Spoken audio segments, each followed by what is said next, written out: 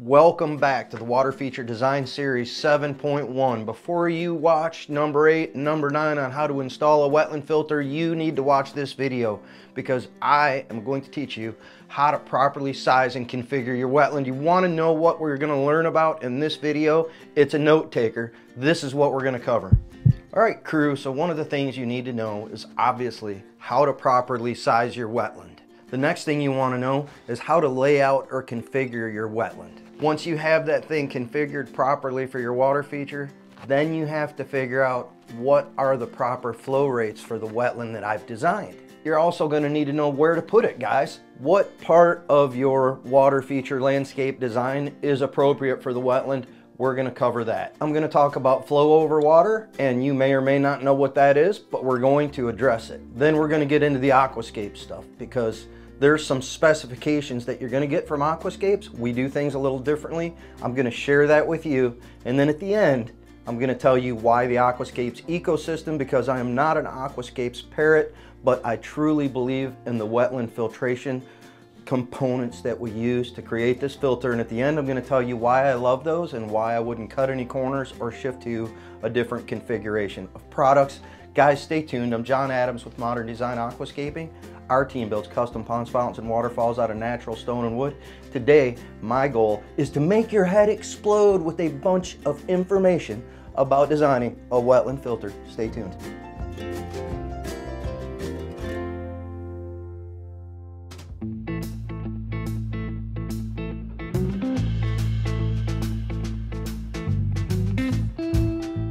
The first thing I want to talk is about how to size your wetland properly for your water feature and some things that help me determine what is the right size to do the wetland filter.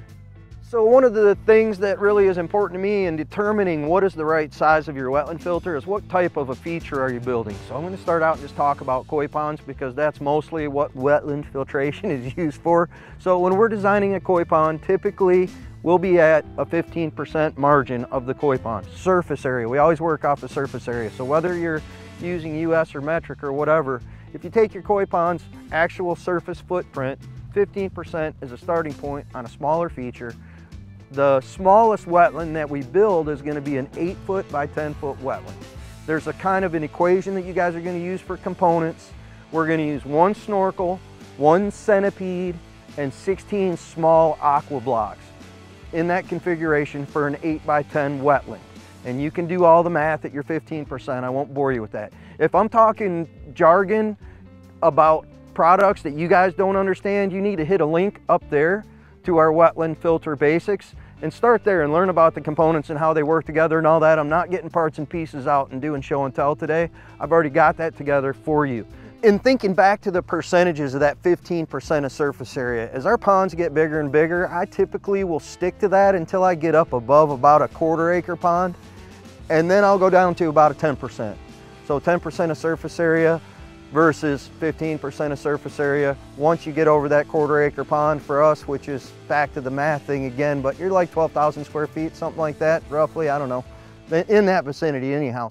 Woo, got a little cold over there at the lake. I had to take a hiatus. Bing, back to the house, little hot coffee. Here we are, we were talking about percentages. Guys, you're gonna say, wow, I'm looking at prices. You're gonna look at the prices of the product and the amount of materials on a big project and you're gonna go, that's a lot. Can I do a smaller amount? My answer is yes, you can do a smaller amount. I think about biological filtration in the capacity that more is better. You're gonna polish your water more, but a smaller amount is gonna work. So ask yourself, I'm not gonna do it because it's too much. Can I do half that size? Yes, you can do half that size. And I've gone in and put in a wetland filter that was 1/3 of the size of what I spec'd for the job because that was all they could give me the budget for. It made a huge difference in the quality of the water in that pond. So my guidelines are guidelines, but there's other things that are gonna have an effect on the percentages that you need to use. And I'm gonna say, do what you can, make it as big as you can. You can't go back later and make it bigger. You can add another one, but enlarging a wetland is going to be pretty much impossible. So figure out how much you can do and do the largest amount.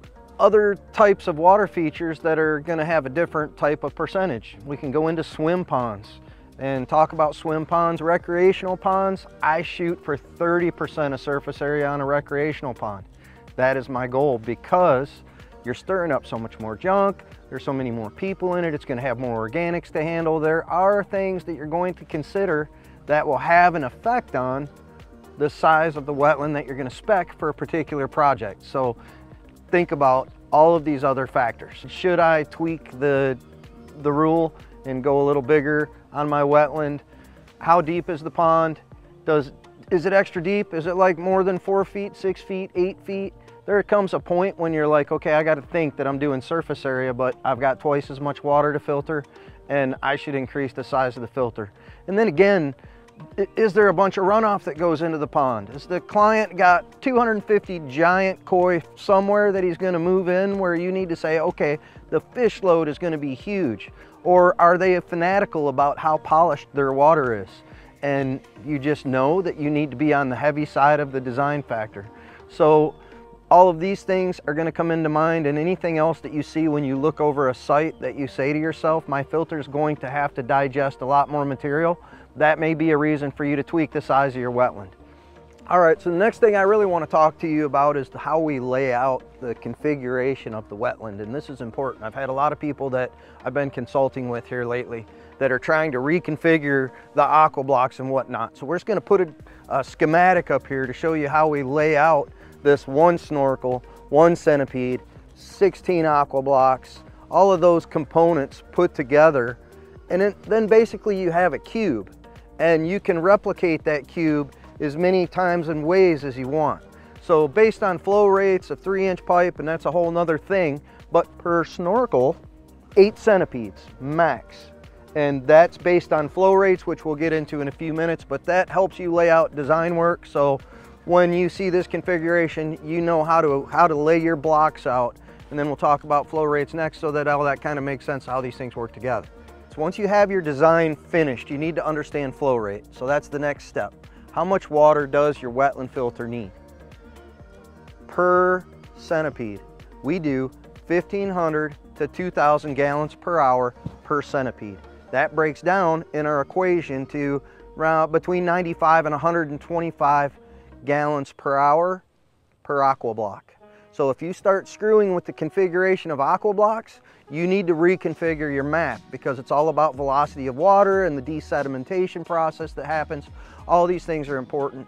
So stick with those flow rates. It's very important that you get your rates right.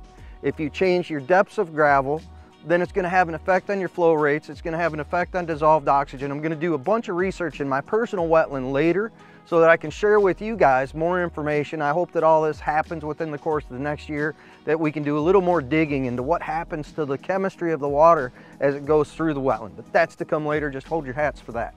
Placement. Where do I put this wetland filter in my design? When you're in the design process, now you know how big it is and you know all this other technical stuff, but where do I put it? Where is it okay to put my wetland filter? I'm gonna say, guys, I've put a wetland filter in the bottom of a pond. I've put a wetland filter on the edge of a pond. I put a wetland filter inside of the pond. I've built the reverse flow inside of a pond. I've put it in a stream because there wasn't room to put it in the pond. There's literally limitless ways for you to integrate a wetland filter. One thing is gonna remain constant for you, is that you have to pull the water from the most oxygen-rich area of the water feature and then feed it up through your wetland. So if you're living in a super hot or a super cold part of our continent, country, world, whatever, you may need to take that into consideration based on where you're choosing to put it, so that you don't create huge fluctuations in temperature or whatever. But I mean, other than that, I can't imagine why there's a spot that you can't integrate the wetland filtration into your system and make it be the just bomb biological filter that it is. So considering that, put it where you need to put it. There's another thing that you need to know about that I call flow over water. And what that means is, once you know how much water that your wetland needs to operate, that's the amount of water that's coming from underneath and perking up through the gravel. Flow over water is irrelevant. So if you need more waterfall coming out of your wetland than what it's feeding, you can put more out on top. You can dump water out on top. My water feature that I'm building down here at my house, I actually have jets in my pond, waterfalls in my pond, all that negative edge is off on top of my wetland. And then the water from my wetland perks up through and the whole amount flows over the top. It's triple what's feeding my wetland 3 times as much comes out of my wetland to make an awesome waterfall. Guys, it's irrelevant. If you want to see anything about that video, there's a link to the Oasis build up here somewhere. You definitely want to check that out because it's one of the coolest projects we've got to do in a while. But, oh, sorry, shameless self-promoter. I did it again. Anyways, that's what I got for flow over water. Next topic is the specs from Aquascape, because we kind of use their specs, but we do tweak it a little to make it our own. I want to share that with you. So with the Aquascape specs, basically, if you go into the Aquascape's catalog, you can just Google that online. And in their wetland filter portion of the catalog, they've got a kind of a chart in there that lays out rough sizes and configurations and how many parts you need. But what we do differently in our design is that we don't build over. So their liner and their specs when they send you the kit is we're not going to be exactly what I'm going to use, because when we come up, we come out. We like our rock work to be outside of the space of our aggregate so we get the full use of that flow. You guys, again, can see all that in our wetland installation series. Just remember, I know I'm repeating myself to your benefit, if you guys are going to change the layout of the aqua blocks in relation to the centipedes, you need to make sure that you redo your math based on flow rates so that you guys can basically maintain the same amount of flow rate that you have. So the last thing I really want to talk to you guys about is why I choose to use the Aquascape product. I get a lot of people that call me that are consulting, that are asking me questions like, can I buy culvert pipe and manufacture, fabricate, whatever? There's different products. We're trying to save money. Let me tell you, I built these things. I've been building them for a long time, since before they even started using aqua blocks. And I've learned the hard way that the beauty of this system is the ease of cleaning. Everything that they've done is to repair problems that I've discovered along the course of time. So by not using aqua blocks, it's impossible to back flush the system. You put the aqua blocks in. By using too small a gravel, on and on and on. I don't have to bore you with all the things that I've done wrong because you don't have that much time. But let me tell you that by spending the money on the front end to use this system, when it comes time to do maintenance, when it comes time to do cleaning, when you don't have to rip all of the aggregate out of your wetland in order to get it clean, you are going to be glad that you spent the money on the front end, guys. The design is the design for a reason. Stick to the plan, stick to the show, stick to your game. Do me a favor, give us a thumbs up, like, comment, subscribe, interact. I want to hear from you. What do you think about this video? I'm spending a lot of energy to teach you guys this stuff, and it's important to me to know that you care. So just send me some love, do a little thing, you know, let me know what you think. I'm here for you. Guys, thanks for joining us. John G, out.